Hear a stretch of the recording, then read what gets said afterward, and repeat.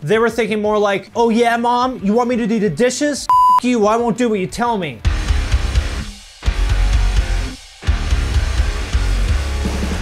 What's up, everybody? I'm Finn McKenty. This is the Punk Rock NBA, and today we're going to talk about one of the most iconic bands of the 90s, or really in all of rock and metal in general, Rage Against the Machine. And in this video, I'm going to answer the question of how the hell did this band get so big? And along the way, a few other questions like, did they invent nu metal? Were they dedicated activists who used their platform to bring a radical message to millions of people? And most importantly, do I really look like Tom Morello? Yes, I actually do get a lot of comments that say that. It's a little strange. I'm going to do my best to answer all those questions, but first I want to thank War Robots for sponsoring this video. Do you like giant robots? Then allow me to introduce you to War Robots. They call it a 6 vs 6 real-time tactical PvP shooter, which translates to you and a team of 5 pilots takes on a team of 6 other giant robot pilots and you try to blow each other up. Pretty simple, right? But awesome. One thing that kind of shocked me is that there's over 150 million players in this game from all over the world. That is almost 10 times the population of New York City. And if you're like me and you geek out on stats and upgrades and all that kind of thing, then you are gonna love that part of this game. There's over 60 robots to choose from, nearly 70 weapons to equip on them and upgrade, so customization here is super deep. And they're offering a bonus to anyone who downloads the game using the special link in the description. You will get a Gareth robot with a unique skin, a full set of weapons, and also 100 gold and 400,000 silver. You'll also get an extra cool bonus, a cool robot, and a legendary pilot on levels 10 and 23 if you download the game before May 21st. I personally like how much variety there is to the maps. There's everything from like a castle to a destroyed starship to the surface of the moon. So if that sounds good to you, then download War Robots at the link in the description. Join a clan with your friends and family and get your giant robot fix. And with that out of the way, let's get into it. Thanks for coming out today, and here's Rage Against the Machine.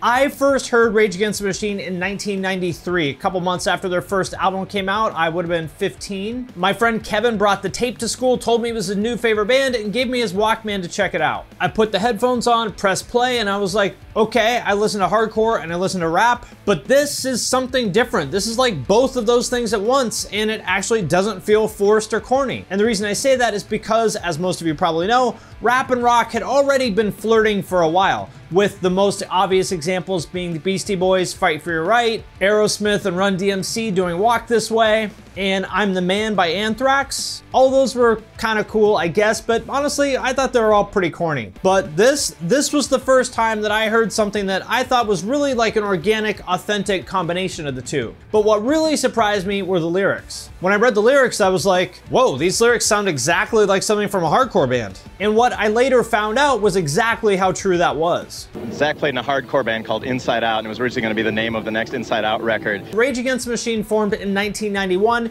basically out of the ashes of Zack's previous band, which was a hardcore band called Inside Out. They put out one 7-inch on Revelation. If you're into like Triple B style hardcore bands, I would definitely suggest checking it out if you haven't.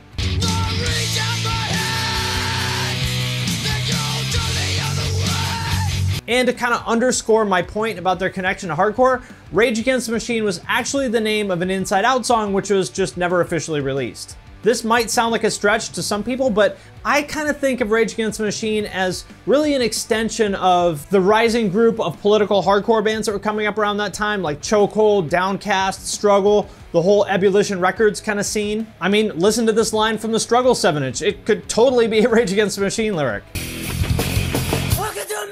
You have the right to be beaten! So to make a long story short, Inside Out broke up, Zack met Tom and the other guys, the band started in 1991, they quickly recorded a 12-song demo, which sounds amazing for an early 90s demo by a band that had been together for like 6 months. As another example of that, check out how good they were at their first show.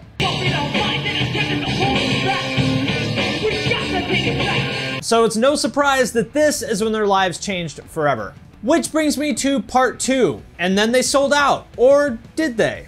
After only playing a few shows, I think like 2 or 3 shows, they signed a 3-album deal with Epic, which is a division of Sony, put out their first album towards the end of 1992, and pretty much blew the fuck up. They did the Lollapalooza tour in 1993, and I remember very quickly they were all over MTV. They were in all the big rock magazines like Spin and Rolling Stone and all that. Their video was all over Headbangers Ball in 120 minutes. And within a year or so, I noticed a lot of people at my school listening to them, people that normally would not listen to this kind of stuff. Like guys on the football team who normally listen to Pantera and Metallica. And as strange as that was to me at the time, in hindsight, it's not hard to see why they blew up. First of all, Zack. Zack is an amazing frontman, incredible vocalist. And one thing in particular that I want to point out is like, notice how simple his lyrics were. Like Killing in the Name Of, I think only has 8 lines in it. He was so good at coming up with these like super simple lyrics that were really easy to sing along with. I know a lot of people won't like this, but it actually reminds me of Lil Pump, who's also great at that. Whole gang full of drug addicts. Ooh. And second, obviously, Tom's guitar work. It was just like nothing anybody else had ever heard before. And honestly, I don't think anybody else has been able to do what he does since then.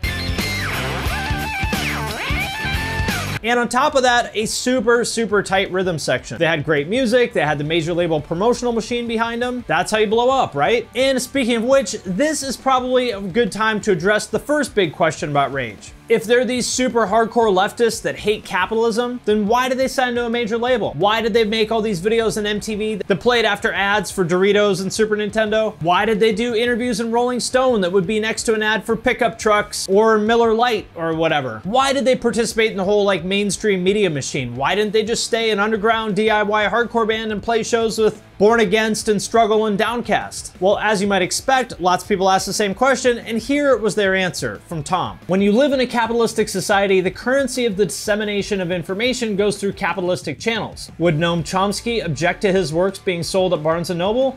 No, because that's where people buy their books. And whether you like their politics or not, personally, I disagree with them on a lot of things, but this video is not a referendum on their politics. The fact of the matter is that if their plan was to use their music as a vehicle and a platform to get their message out, then that plan definitely worked. That said, it's true that probably 90% of their audience didn't pay any attention to their politics. Like the football guys I mentioned were not reading the liner notes and going, oh, who's this Mumia guy? But when your audience is in the millions, as theirs was, even if 90% of them don't get it, 10% of, millions and millions of people is still a lot of people. And they definitely did spread a lot of awareness with the platform that they had. For example, the video for Freedom, which I saw tons of times on MTV, was about the Native American activist Leonard Peltier.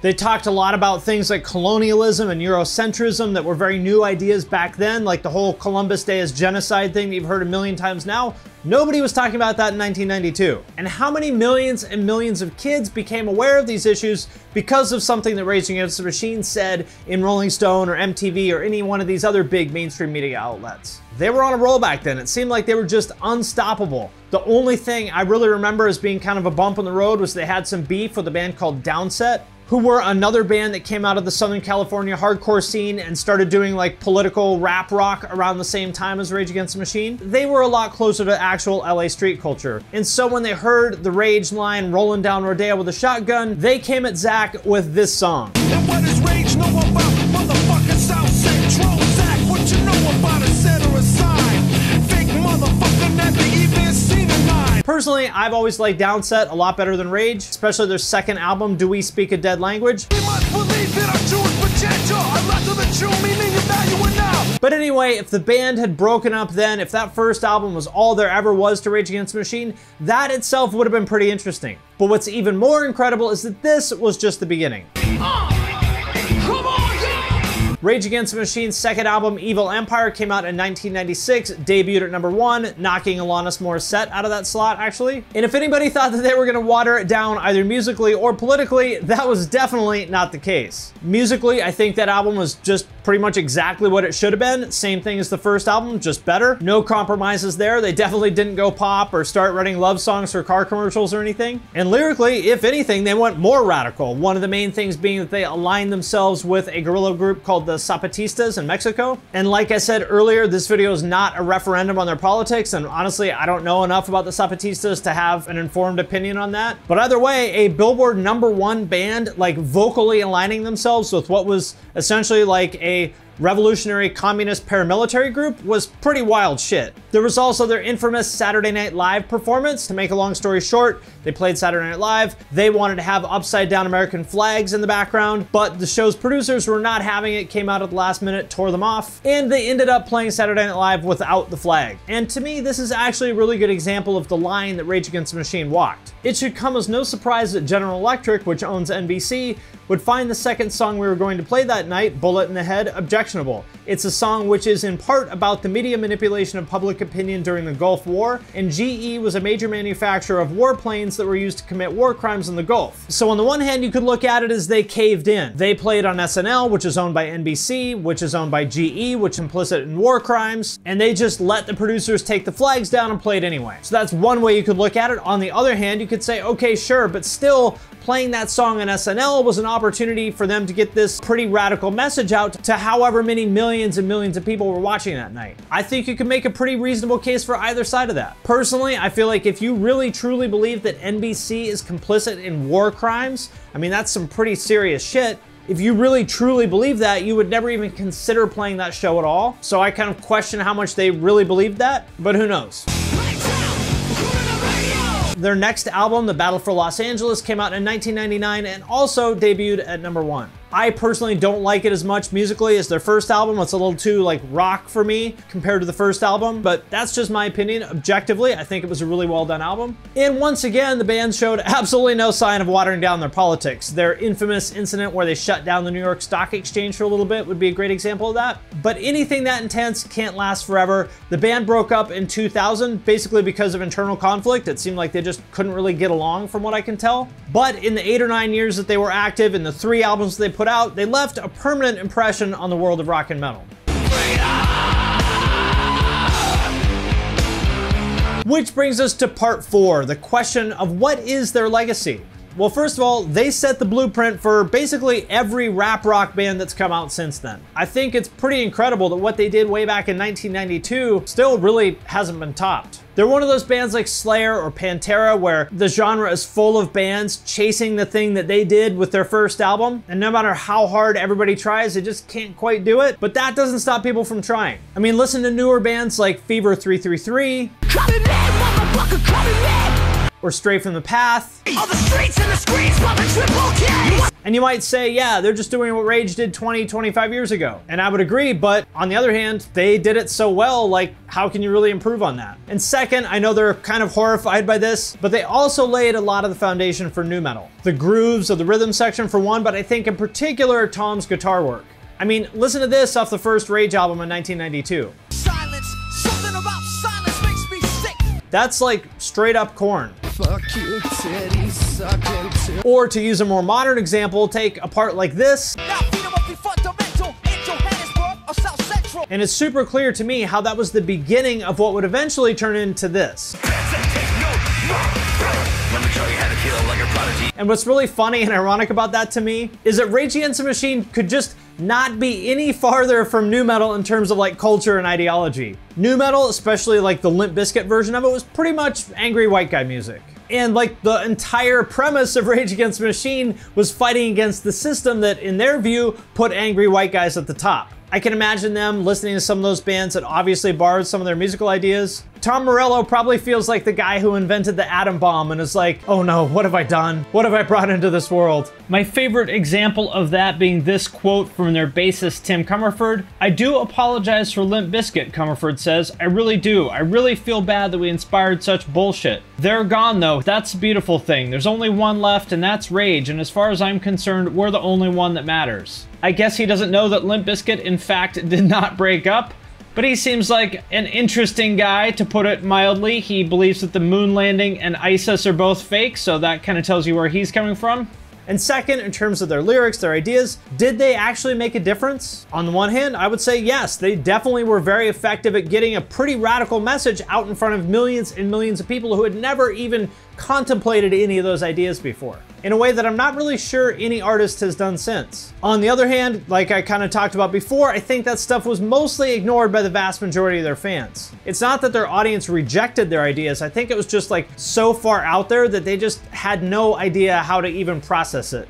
Like when they were singing along to "Fuck You, I Won't Do What You Tell Me," they weren't thinking about like corrupt cops or union busters or whatever Zack had in mind when he wrote that. They were thinking more like, "Oh yeah, mom, you want me to do the dishes? Fuck you, I won't do what you tell me." The most infamous and amusing example of that would be their #1 fan, the Republican politician Paul Ryan. And lastly, the big question is, are they just full of shit? Were they just hypocrites who got rich using communism as a marketing tactic? Well, I don't think there's like a yes or no answer to that. I think that's something that each of us has to decide. That's a very subjective thing. But personally, my take is that they are human. And like all humans, none of us are perfect. I think that they really do sincerely believe everything that they're saying. I don't think any of that is like fabricated or insincere or anything. I do think they believed in that message and they wanted to change the world for the better. And being normal humans, I think that they also wanted to get rich and famous. And there's going to be times in which those two things are at odds. Like the SNL thing, the MTV stuff, the whole idea of selling, expensive t-shirts, and the whole thing with their reunion tour and the super high ticket prices at these giant corporate owned venues. I understand that they have an explanation for that with scalping and charities and all that, but still not a good look. And I don't want to get too political here or anything, but I think it just kind of has to be pointed out that their sort of casual endorsement of communism is really kind of fundamentally at odds with the anti-authoritarian part of their message. I get that to Tom, a guy who grew up in middle-class America, went to Harvard, to him, commie is just cool, edgy slogan that he can put on a hat in his next Rolling Stone photo shoot to shock everybody back home in Illinois. But let's remember that it's not that for everybody. It's a very real thing to the millions and millions of people out there who suffered or died at the hands of communist regimes. And to them, it might not be so cute. For example, my father-in-law is one of the thousands and thousands of people who got put in prison by the communist government in Vietnam. And he probably would have died in there if he didn't manage to break out, escape Vietnam, and bring their family to America. When you say re-education camp, that's the term the communist government used. For us, it was truly a prison. All of that being said, I do give them the benefit of the doubt. I think that they are sincere. I think they really do believe what they're saying. They may not be 100% consistent all the time. They're certainly not perfect. I mean, who is? They're human beings who fall prey to vanity and ego and greed just like the rest of us. And I think if you put any of us under the microscope and made us pass that same kind of purity test, I think all of us would probably fail it too. So all of that being said, I think they did just about as good of a job as anybody possibly could at what they were trying to do, at being a giant, mega famous Billboard #1 band and putting a radical political message out there. And on the musical side, well, I would still say that they did rap rock better than anybody ever has or probably ever will. To me, they are the standard. All right, my friends, that does it for this video about Rage Against the Machine. Let me know what you think in the comments. I would ask that you please keep it respectful. I know there's a lot of kind of hot button political things that go along with this one, but please be respectful and nice to each other. I hope that we can have a thoughtful, informed discussion about this rather than calling each other names and being shitty. Before I let you go, if you haven't, please check out the Punk Rock NBA podcast. There's a link to that in the description. Number 2, if you want to talk about business with me, connect with me on LinkedIn. I've been publishing a lot there lately. There's a link to that in the description as well. And lastly, I would like to thank everyone who supports us on Patreon, especially those of you who support at the True Cult level or above. I'm very sincerely grateful for your support. I never take any of you for granted. Anybody who pledges at any level, I appreciate it. It is because of your support that we're able to do a lot of things here on the show, but especially the podcast. I was able to hire a producer and editor with your support. Patrons get access to every podcast a week early. There's an opportunity to have me review your band or podcast or YouTube channel or anything else that you want to send my way. So if that sounds interesting to you, check out the Patreon at the link in the description. And with that, I'm going to sign off for now, but I will see you next time.